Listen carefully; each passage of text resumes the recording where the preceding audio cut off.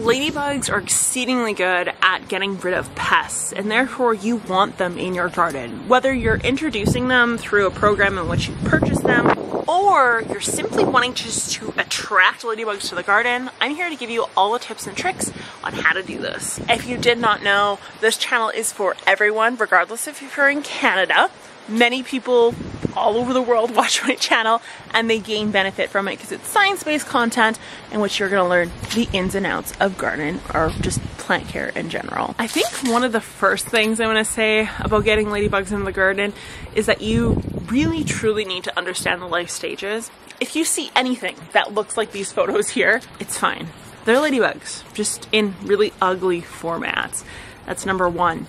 When you see a pest, actually determine what that pest is before applying pesticides, removing them, killing them, whatever protocol you have in place. Which leads me to the most obvious one, I'll get it out of the way. Don't use pesticides. Whether they're organic or not, a pesticide is designed to deter pests, and in particular, organic pesticides are notorious for blanket killing everything, whereas conventional pesticides, technically speaking, are designed to just take out one very specific species or variety of pest. We know from experience that the reality of this is that pesticides have a trophic effect, meaning they affect multiple different ranges of pests. But anyways, I digress. Organics are universally killing, generally speaking, or deterrent, meaning if you apply a cayenne pepper spray or a garlic spray to deter aphids, it's very likely going to deter the beneficials as well because it's just as gross to them as it is to the good guys. Number two is flowers. Now this is actually pretty darn specific when it comes to flowers. The first checklist is actually flat top compound flowers, meaning things like yarrow, dill, fennel, things of that nature.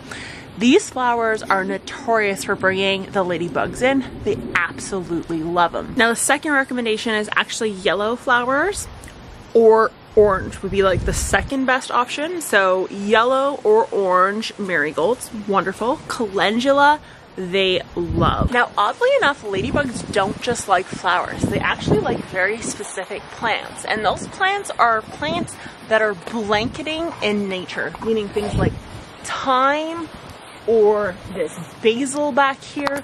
Mint is another really great example, and the reason for this is because they actually use this as shelter against potential predators. So a sheltering plant that mats, so thyme and mint are two that were very obvious to me, but other ones could be certain types of sedum, for example. Anything that has this blanketing type growth. Okay, so we know what flowers they like, color-wise and structure-wise. We know what plant formations they like, meaning blanketing without necessarily flowers. But how about their food source? We bring ladybugs into the garden because they're exceptionally good at getting rid of things like aphids. So we need to actually bring their food source into our garden to keep them around. This means getting plants that will encourage aphids to visit the garden, aka trap cropping, but for the beneficials. In my case, celery in my area, aphids love, and so the incorporation or intercropping of aphids will not only keep the ladybugs here, but will attract them into our garden, which will have a spin-off. They won't just take out the aphids, but they'll take out other pests that you may have in your garden, because ladybugs have a wide range of things they like to feast on. I will place the list here. All things considered, it's definitely a predatory bug that you want in your garden. Okay, so I have one last trick to actually attracting the ladybugs, and then we'll get into how to actually keep those darn ladybugs here in our garden for next year. Tip for getting them here and keeping them here is actually water. Now, if you're new to the world of insect water, it's very specific. It's a very specific dish style that they can then feast on. You don't want to simply just do a bird bath or a pond, such as what I have. You want a dish that has maybe a sponge, preferably a sea sponge, something very natural in nature, or is relatively shallow that the pests can use as their water source.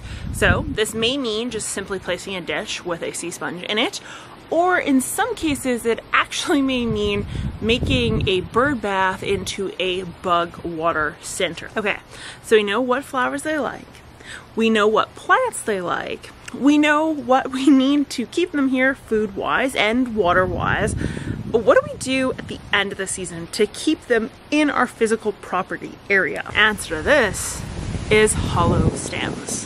Down here is my actual pumpkin trellis this year. Last year is a spaghetti squash trellis, but all of these stems are hollow inside. Zucchini is another great example of this.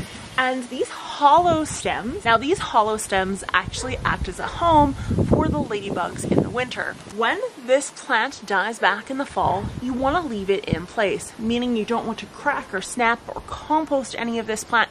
You just want to leave it on the trellis till the springtime. This will ensure the ladybugs have a healthy home to be in long term over the winter. If you don't want to leave plants in place and you want to give them an alternative place to stay, and the only reason why you want to leave this in place is if you say had a very bad powdery mildew issue or some sort of other pest issue. If you deem it not reasonable to leave in place for whatever disease issue or disease control you're using, then make a bug hotel. This doesn't have to be particularly fancy. It could be made from bamboo. You can buy them online. These bug hotels are going to give those ladybugs, along with other beneficial bugs, a place to hunker down over a cold Canadian winter or just their dormant season in general. I hope this helps you guys out when it comes to keeping ladybugs in your yard. If it did, be sure to give this video a thumbs up, hit that subscribe button, and I will talk to you guys next time. Bye!